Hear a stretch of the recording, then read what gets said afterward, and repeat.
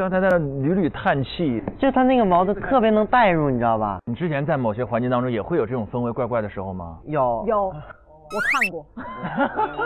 你都看到过？你可以搜到，网上有。网上有啊。但结果也是好的。你之前经历过哪一段会比较像？我真的好好奇。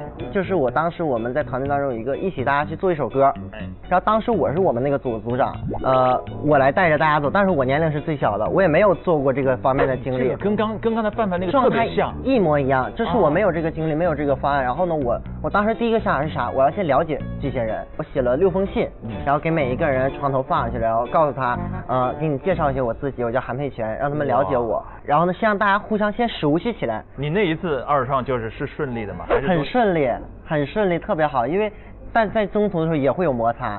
然后呢，我当时的做法是这样，我们回去休息1天。当时矛盾已经冲突到要休息1天才能解决的。不是，没那么吓人，就休息1天啊，是真的休息1天。就是我想给大家一点时间，让大家发挥自己的空间嘛。你有没有办法解决那种如果有一些情绪性的冲突的话？会有的，真的会有的。我也犯过这方面的错误，我也有的时候会把自己情绪带进去。你也会爆发吗？会爆发。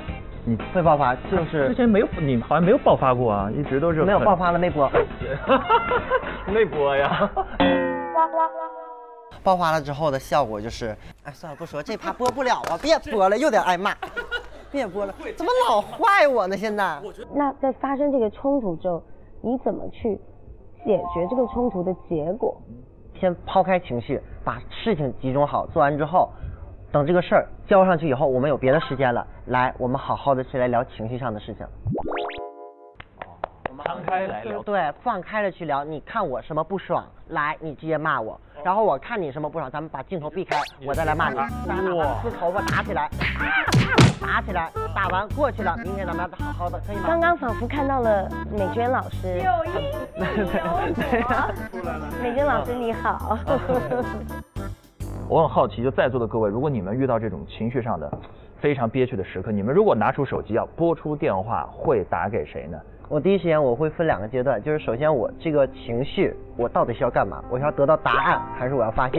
如果我要发泄的话，来，我找人，比如说我奶，我跟我奶说，奶，今天我发生了个事儿，你不用告诉我怎么做，因为你不知道该怎么做，你只需要听我怎么给你骂他，骂完了这个事儿就过去了。然后呢，我情绪发泄完了 ，OK， 我继续工作。是这样的，然后呢，还有一种是什么呢？我想找到解决问题的答案，那我会怎么做？我要选择我这个问题，我身边的人谁更能 get 到我要说的这个点，我去找这样的人。他是感性的外衣下是超级理性的灵魂。明明白白的，必须得分清楚。就是说，因为我真的太容易被情绪带动了，然后我情绪一上来的时候，我真的就控制不住。然后呢，所以说我只要情绪的时候，我就得想办法把它给它放出去。比如说我自己情绪不好的时候，我发现我就在自己家里面把那个枕头咣咣砸床啊，砸枕头，撕卫生纸，撕卫生纸一条一条撕完之后再给它撕，然后或者是就是剪头发，剪谁头发？剪假发。天哪！拿个不拿贵的，拿纤维的，有种看恐怖片的感觉。都是发泄情绪的方式，所以我觉得没必要把它带入到工作环境中，而且你带入出来你也发泄不出去，也憋得难受。我要是把情绪带到就是事儿里面的话，我这个人的显著特征就是说话会变得阴阳怪气啊，我也是非常阴阳怪气。就会有一种情况，就当你平时正常说话的时候，他们已经习惯了，他们就会认为你也是在阴阳怪气。对，这是你最难的一个点，你知道吗？这就是为什么刚才您跟我说那个在团体生活中，我一下不知道该咋地了，因为我怕了，因为我怕我说出来哪句话，他们又觉得我是在阴阳怪气。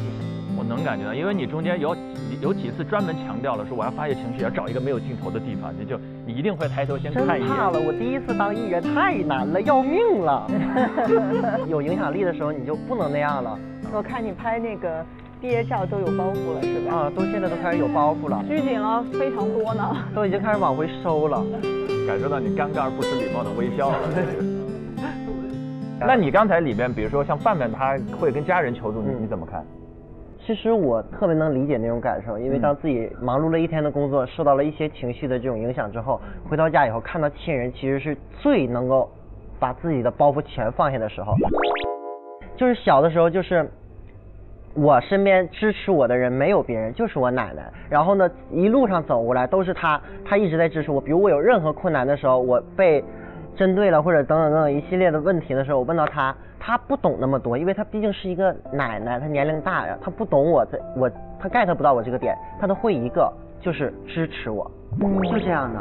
奶奶很伟大，真的，所以他也不是不懂，他只是觉得如果他再去跟你说怎么样的话，他会，因为他知道你是个孩子，他想努力保全你孩子童真的那一面，起码在他的面前。对。所以我觉得你奶奶很伟大，所以现在那些曾经不管怎么样笑话你的人，其实可能只是现在在羡慕你吧。我觉得这都是，我觉得真的是生命是公平的。是的，宏观意义上，你看你怎么尺度，你站在更高的尺度来看，一定是公平的，因为你童年的很多伤害，其实造就了你形式上的夸张。但是你的奶奶那个形象一直呵护着你内心的真诚，所以现在你这一面就非常的立体。你有形式上的夸张，但是盖不住你底下的很真挚的那一面。从刚才这个对话当中，我是觉得，佩泉那表现出来有非常多乐观。我觉得这可能也是当时你奶奶给你的那种温暖，造就了你今天的那种性格。